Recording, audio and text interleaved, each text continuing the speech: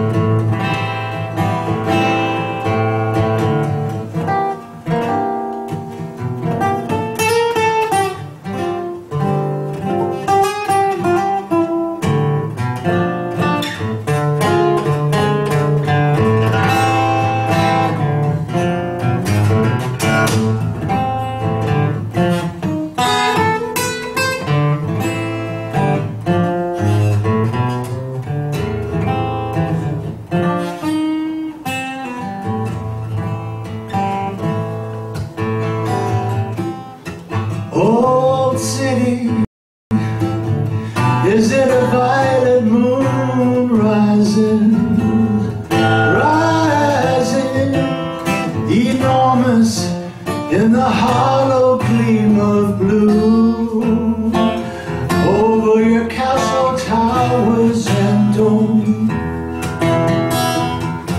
on the familiar wreckage of my dream.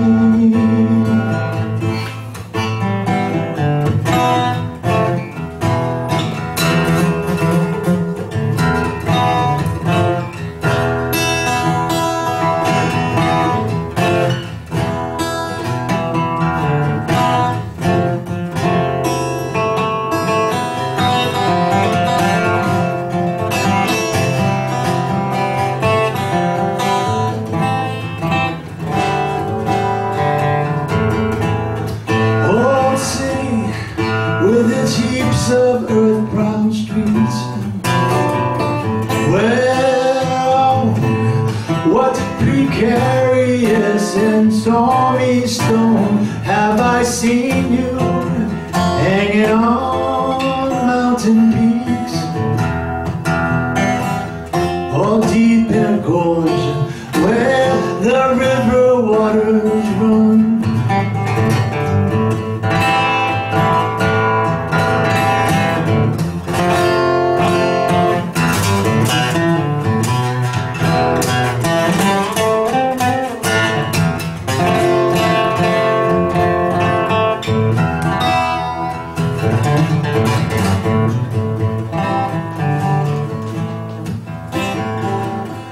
Old city,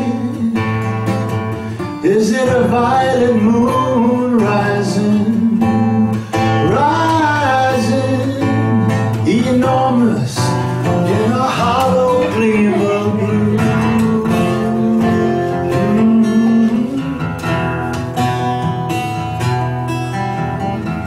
On the familiar wreckage of my dream.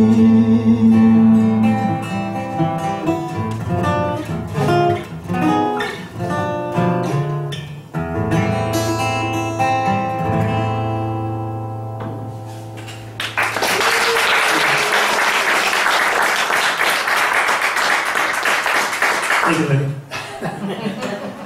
Next time you hear this, I'll have it totally digested. I broke into a song recently in my kitchen, and I had no idea where the song came from, but it turns out it was, I think the Everly Brothers sang the song, so I wanted to... Wake up, little Susie? Wake up, little lady. That is back there. Yeah. I think Elvis Presley also did the song. But yeah, you'll probably know what it is once you hear it. It was a bridge. I started singing that bridge one day. I'm thinking like, where did this come from? I thought maybe I should learn this song. Yeah. Your heart.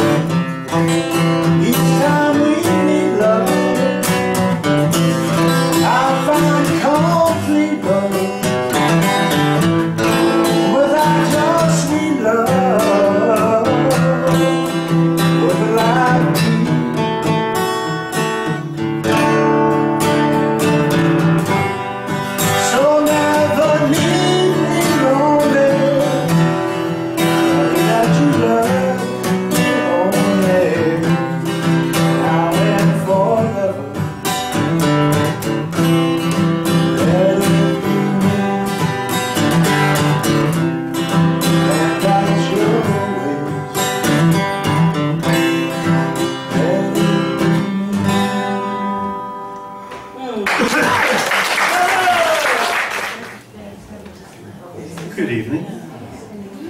It's very nice to finally make it here. And it's nice that the first one I shoot, Dean opens up with an explanation of the grounds. Yeah, that worked out good. Okay, this is called Snow Day. It was written Saturday, January 2nd, 2016 at 5 in the evening. It's during that big snowstorm. Dawn came on without a yawn of wind, becalmed by freeze, 22 degrees. In my rearview mirror, a spider built a web for me, frost growing, bulldog puppy teeth on top of each thread in a row, with fractal whiskers slung like stalactites below. Where a stegosaur bug and a spiky caterpillar both snow, bump nose to nose. So I must ask, so I must know, on snow days, where do spiders go?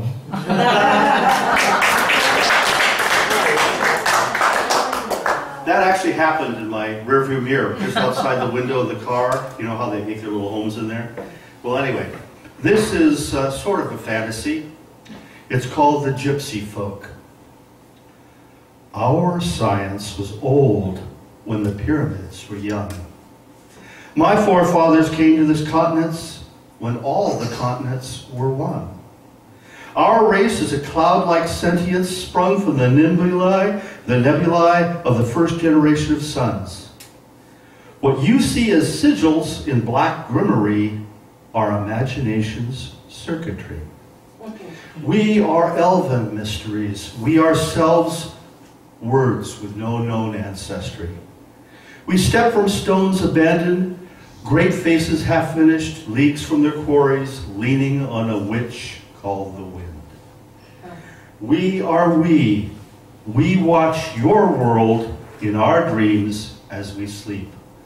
We whisper wild thoughts in your inner ear. We are we. You wait for us.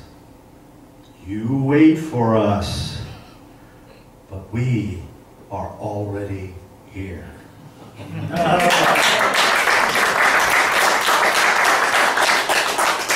I dislike reading poems from laptops and such, but my printer died today. So, oh boy. Oh, there we go. I don't have to go and look. I don't know if you're like me, but I submit books and poems every month, mostly all my discretionary money to go to contests and try to get published and this and that. And it's been a chore for 8 years doing it and doing it and doing it. And what you realize is every time you send them money and they send you back the Dear John letter, if you know what a Dear John letter is, they send you back a letter saying, don't take this to heart, but we didn't use your poem. They also send you an invite to join next year's thing. So it's hard for me not to think that this is a big mill churning thousands of dollars, because a warning, I like to give people what I call a reality check. There is 1/3 of a billion people in the United States of America, and a lot of them write poetry. So there's like 8 or 9 major markets for poetry, and they get a lot of stuff sent to them. So it's really the chances of you actually getting published or anything like that are infinitesimally small. But unless you want to self-publish or do something like that, which isn't gratifying, because you want someone to say you were good enough to be published, like books used to be done. You know, it was a great book, let's publish it. You know, now it's not like that anymore. But anyway, so I still go through the rounds. Well, I finally got a honorable mention in the Writer's Digest poetry contest for last year. It was for rhymed poetry. Now, I got to tell you something. Before you clap, think about this. I'm not going to get any dates at the bar with this. There were 40 honorable mentions in the poems that rhyme category.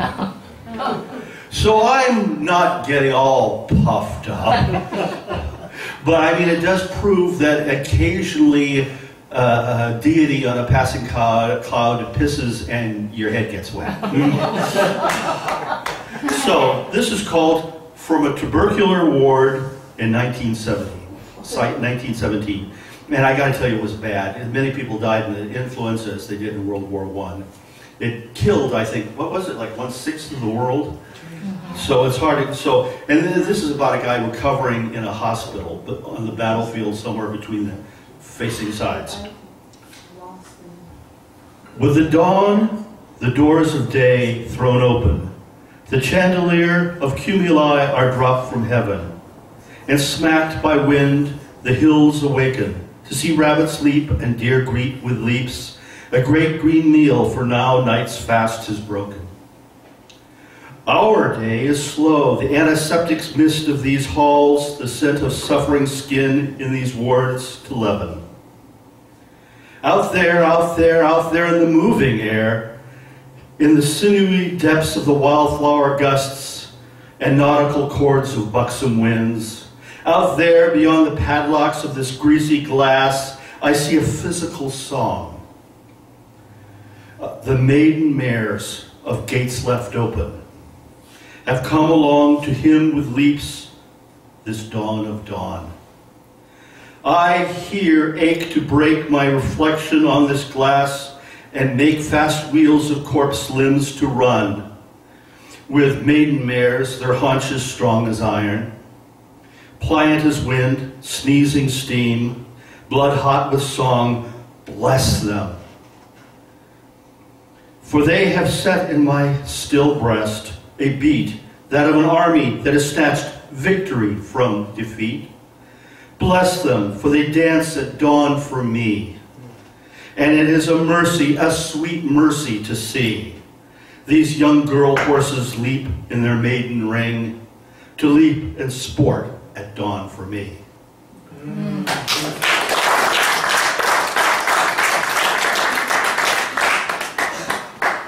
Beautiful. Thank you, Leo. Next we have Chris. Come on up here.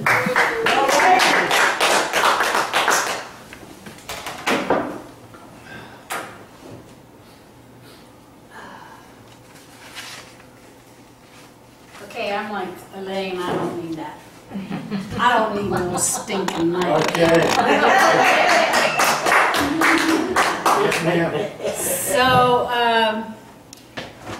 I am singing with the Women's Choral Society in Eugene. This is a group of about 100 women who get together. We have 2 concerts a year. This group has been singing for 87 years. Now, not the individual,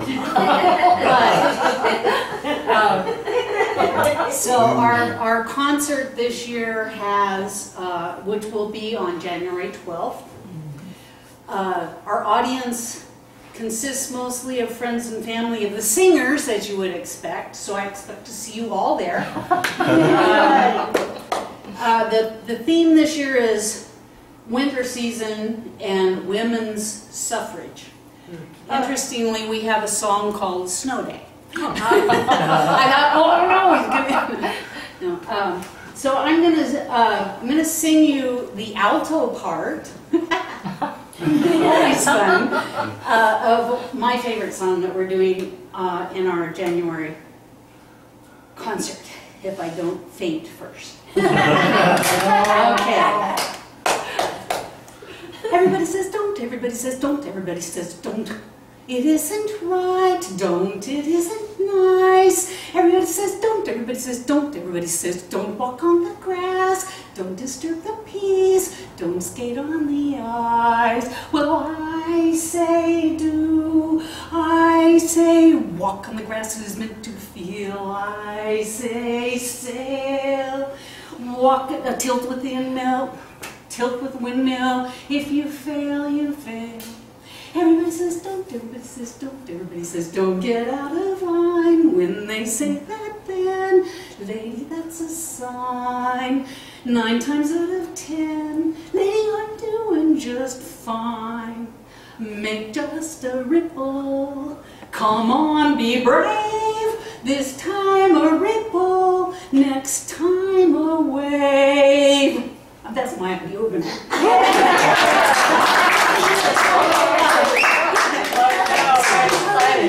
Start small, climbing the tiniest wall.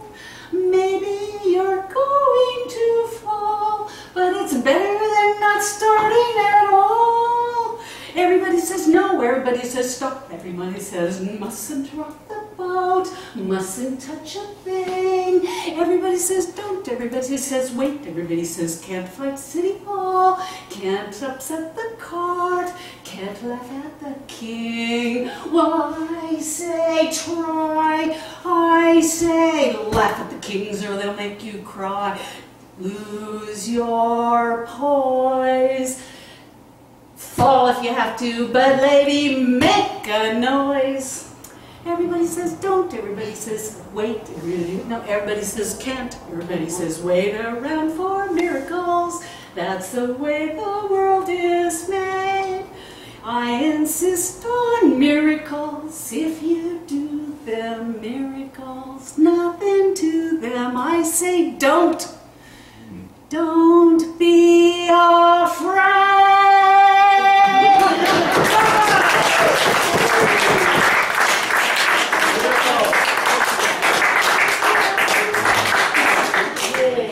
Beautiful, Chris. Thank you.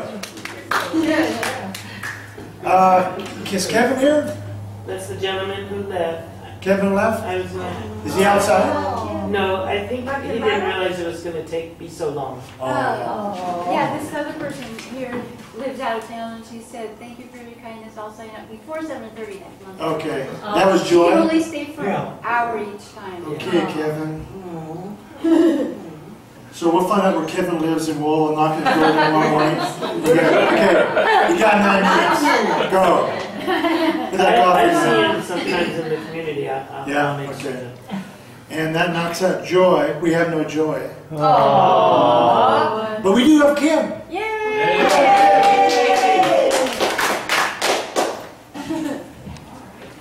The chef. She's the matrix. The chef. She's the, everybody. The all around, everything. Everything. Thanks for coming to our little humble abode here, everybody. It's good to see y'all.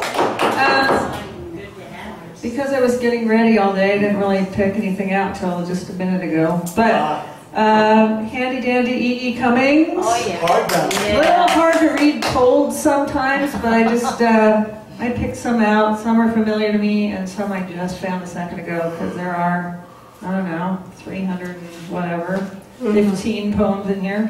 So I don't know them all. So I'm just going to read a few that I found that I liked as I was sitting there.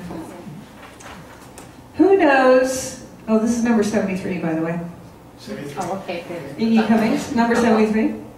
Who knows if the moon's a balloon coming out of a keen city in the sky, filled with pretty people, and if you and I should get into it, if they should take me and take you into their balloon, why then we'd go up higher with all the pretty people than the houses and steeples and clouds go sailing away and away, sailing into a keen city which nobody's ever visited, where always it's spring and everyone's in love and flowers pick themselves.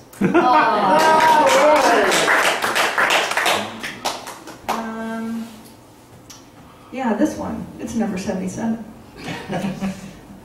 The wind is a lady who... Nope, sorry. The wind is a lady with bright, slender eyes who moves at sunset and who touches the hills without any reason. I have spoken with this indubitable and green person. Are you the wind? Yes. Why do you touch flowers as if they were unalive, as if they were ideas?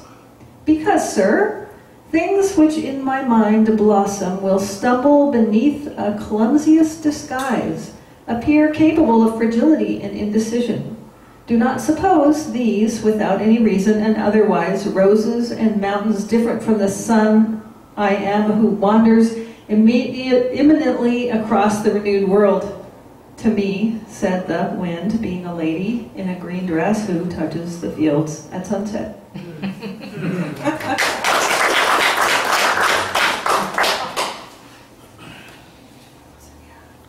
So E.E. Cummings, one of the kinds of poems he's famous for is romantic poems.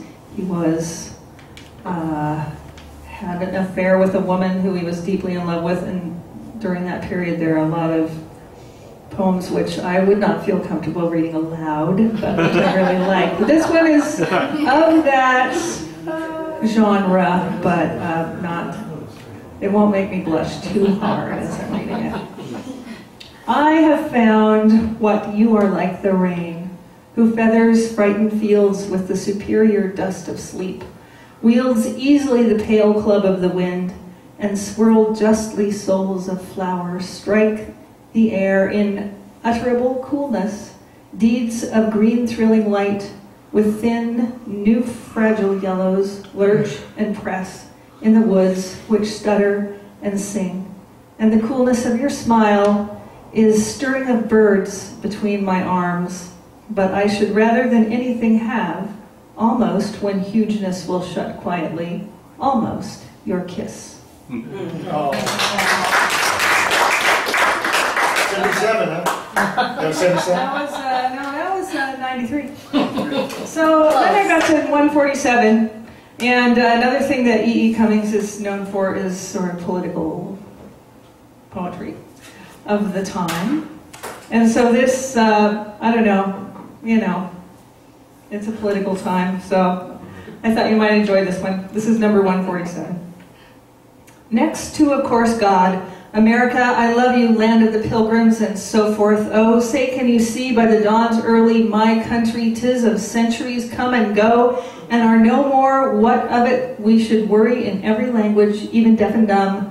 Thy sons acclaim your glorious name by gory, by jingo, by gee, by gosh, by gum. Why talk of beauty? What could be more beautiful than these heroic happy dead who rushed like lions to the roaring slaughter? They did not stop to think, they died instead. Then shall the voice of liberty be mute?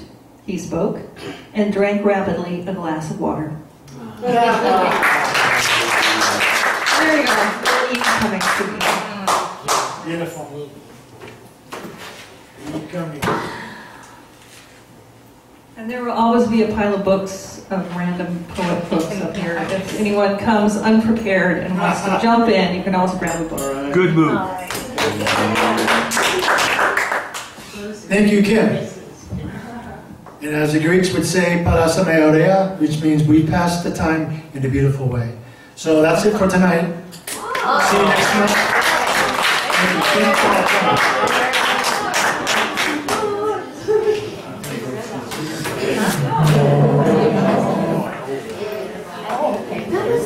So they didn't bring your